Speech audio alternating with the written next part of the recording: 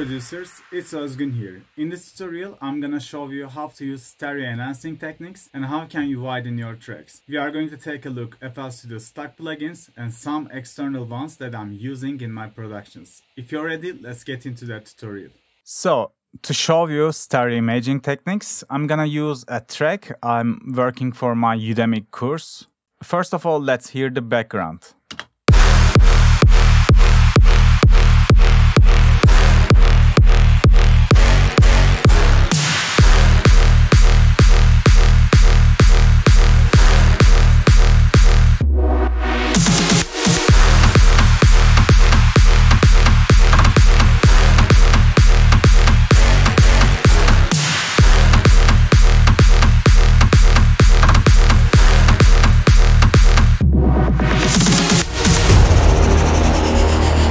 In this case, the first tip I'm gonna give is using stereo shaping, use stereo delay for the drum elements. So what does this plugin does? It's a FL Studio stock plugin, but you can do this trick with some external plugins too. Even you can do this in the sampler of the FL Studio. What this plugin does, it's just basically delaying left and the right signal. So the brain thinks that the sound is really wide and it's not even touching the phases of the sound, so it's called Haas effect. So without the claps, they sound like this.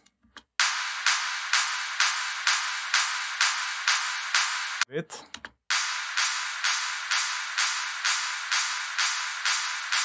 so I'm gonna turn this off and you can clearly hear how it's gonna become narrow when I turn this off.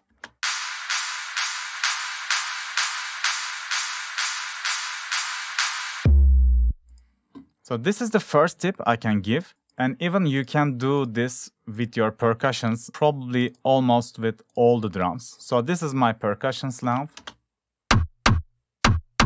If I add this 10 millisecond delay,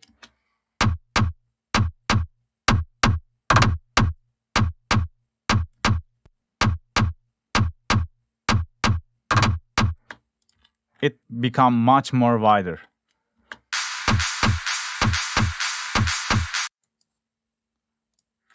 Let's hear it with the bass and the kick.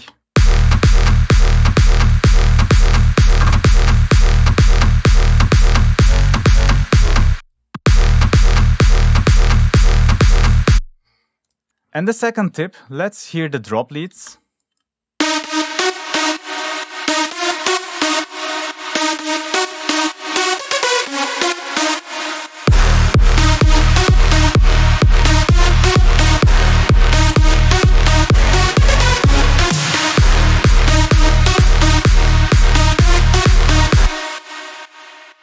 As you can hear, they are really wide and covering all the mixdown. To achieve this, the first tip I'm gonna give is choose the right sounds. And after that, I'm adding a S1 imager to the end of the chain. But just be careful, if you do it overly, the leads become really annoying. It's gonna be really weird.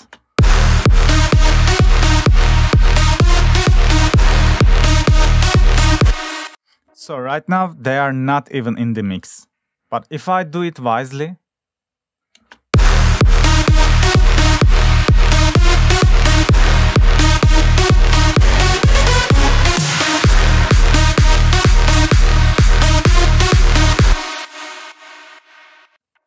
they become really wide, and instantly my mixdown with the Haas effect in the bass and this stereo widening effect in the drop leads, the track is really wide now. And the key thing is, you know, the chain, the order of the insert FX chain is matters in every DAW. So I'm putting my stereo imager end of the chain, like even after the reverb and the delay. So it changes. If you put it like this, it's gonna process the dry sound, then it's gonna widen it up, then the reverb will come. But if you do it like this, after the reverb, the stereo imaging will be applied to the sound, and they both is going to sound different. So choose wisely which is fitting best for your track. And so the other tip to get some stereo widening in your tracks, when you stack sounds like this,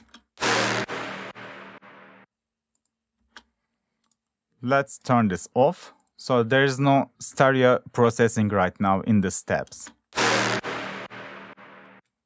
But still, without any plugins, I can make them more wide. I'm gonna just put it 10% to the left and put it 10% to the right, maybe even more.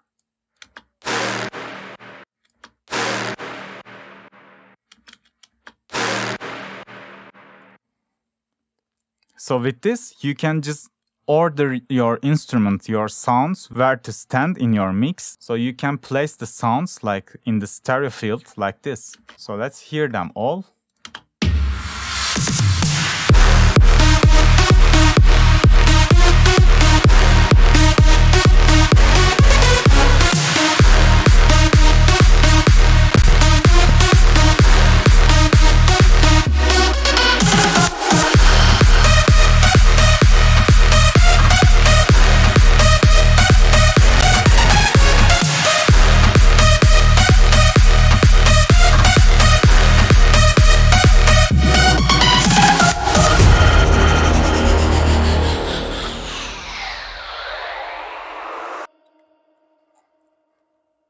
And yeah, with this tree technique, you can make your mixdowns really wide. Your drops is gonna sound much more powerful and bright. Today that was it. I hope you can apply this to your own productions too. Thanks for watching, guys. See you on the next video. Bye bye.